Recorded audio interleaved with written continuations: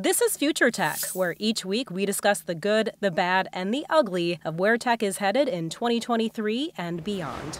Critics and bots came down hard on The Little Mermaid, and review sites are taking notice. Blake Montgomery joins us now more to discuss. And Blake, what are we seeing? We're seeing masses of people give one-star reviews to The Little Mermaid, mostly off of the backs of animus towards Halle Bailey, who's cast as the lead Ariel. And ever since the announcement of her casting, there's been a lot of racist backlash targeting her, the movie, Disney. So this is the latest version of that. It's been ongoing. I mean, we heard about her casting a year ago, 2 years ago. Yeah, people love something to get upset about. So this is the Disney live action remake, of course. And some of the one-star reviews, I believe, were from people who actually have racist views, and then some, I guess it was bots that were behind some of the reviews.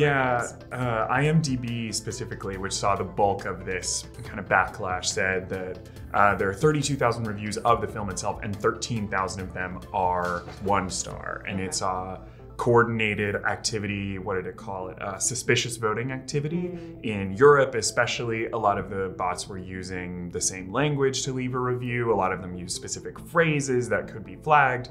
And so what IMDb is doing is it's like changing its voting system to preserve the authenticity and the veracity of its reviews. It's going to be weighing the one-star reviews less than the higher star reviews because of this, and present like a weighted average to viewers, basically. All right, well, so one of our coworkers already saw it twice, so it can't be a one-star review. You know, we have seen this before, though. You know, the backlash over the casting of a character. We just saw that with, I believe, it was Netflix, Queen Cleopatra.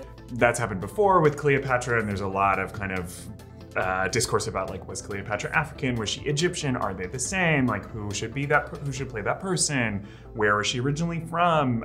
That sort of thing. And so the casting ends up entwined in this very complicated debate. Right.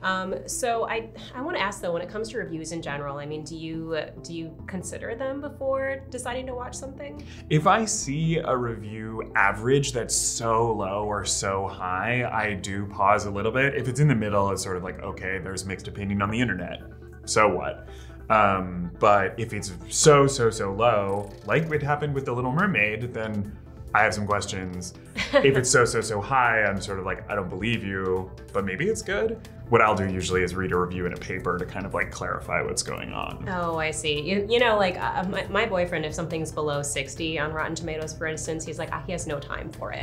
But what I think is interesting though is if it is so low, you almost want to watch just to see how bad it is and just enjoy the badness.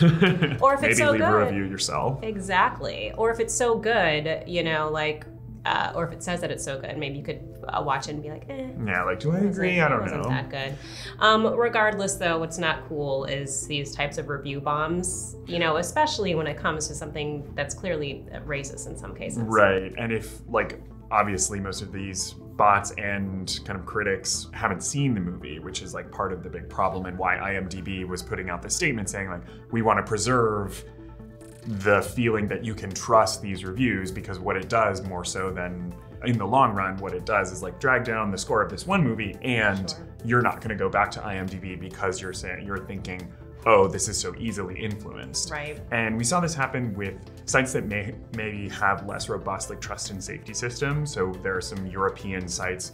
I'd never heard of Allociné, but it's a French movie review site that was fancy. Having the same problem, and the movie got dragged down to 0.5% or something like that. And the site was saying, we're going to try and fix this and weigh them differently. And that site has done this before when review bombings were happening in the opposite direction. People are giving it 100% score, having not seen it also.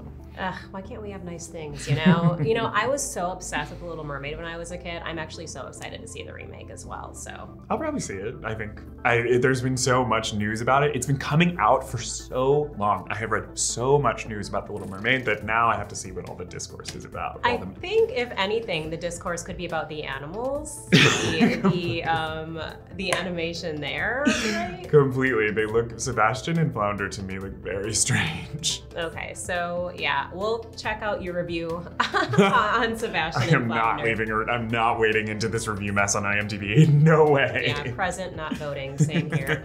For more on this story, check out Gizmodo.com.